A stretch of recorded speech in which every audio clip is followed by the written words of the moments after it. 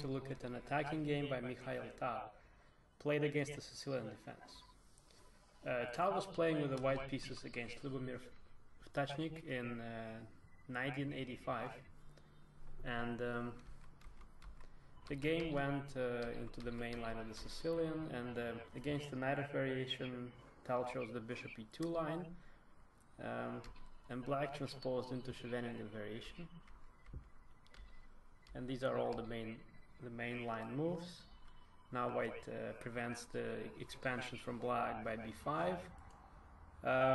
So instead black plays pawn to b6, and he hopes to develop the bishop to b7 and put the pressure on the pawn on e4. And he wants to be flexible about where the knight's going to go. He wants to maybe put it to d7 or to c6. He wants to keep those options open. And Tal realized that omitting knight c6 move, which is the main line, instead gives up some of the control over the e5 square that black really has to watch out for in this line. And that allowed the break with the e5 move, which is very typical. And here Vtachnik maybe should have taken. And even though it's very dangerous for black to accept the sacrifice, because then his rook gets in trouble. But instead of black just goes knight to d7, this all ends up in a fairly playable position. Instead, Vtachnik played knight e8, and that keeps his knight rather passive and also allowed white's further expansion after the capture. White plays pawn to f5.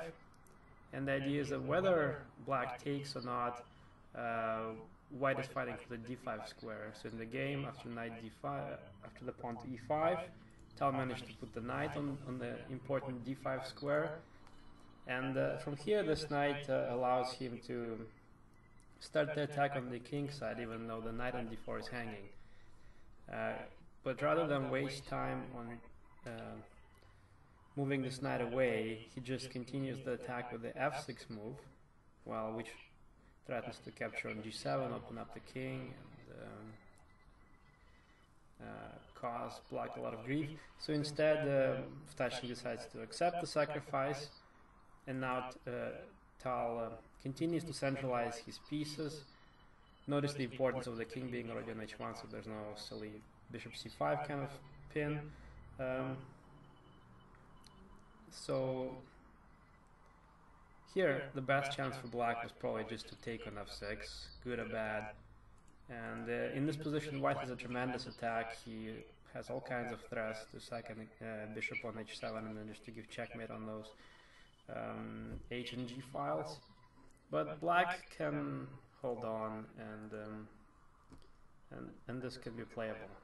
So I think this was the better option for Vtachnik. Instead, he went knight to c6.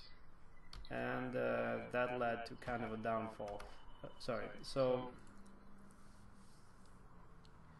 there are threats. There are threats with bishop g5, maybe bishop to d3, and Vtachnik figured that he's really being terrorized by this very powerful knight on d5, and he decided that given the chance, he should try to swap it out. So he played this bishop g3 move, which with a discovered attack helps to exchange a couple of pieces, but that doesn't really solve his problems. So after bishop f3, still the pressure against the king side continues, and white's really destroying this king side. With g6, he realized that he has to give up an exchange. But it would be a little bit premature for white just to take on f8, because then his attack kind of peters out. Black has some fairly active pieces, and this is what often happens when you attack and you gain the material. Your attack slows down, and your pieces, which were well placed for the attack, they're less so. They're less designed for converting an advantage, and you had created weaknesses in your position. The pawn on f6 is a strength when you're attacking it's a weakness when you're, you know, trying to convert your material.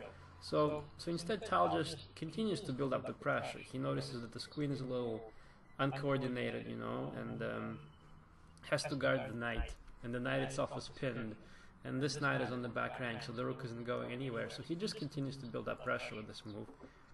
And queen c3, continuing to defend the knight, and also putting more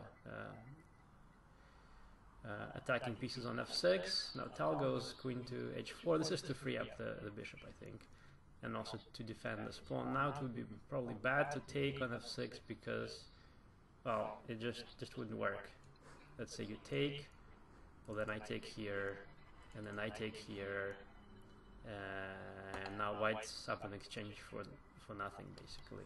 So instead, Stachnik should have probably played knight to d4. That seems like it's giving up a rook, but here he gives up an exchange under slightly better circumstances than in the previous line.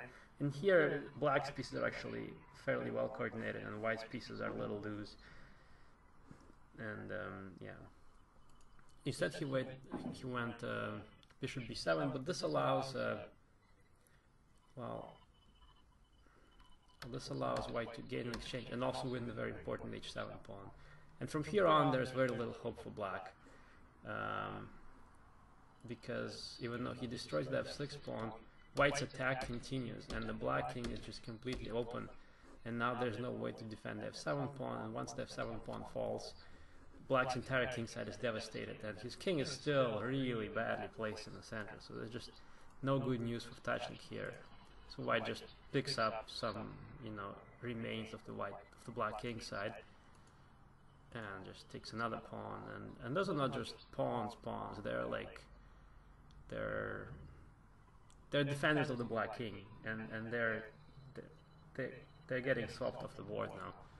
And the king runs, but he can run, but he cannot hide. I mean, now rook c4 is threatened, so he tries to cover it up, but just rook d1, and here Stachnik has had enough, and he just resigned because he's down on material. His king is getting trashed, and it's just, yeah, I think white wants to play pawn to b4. So like if black takes, he wants to play b4 and give some kind of, you know,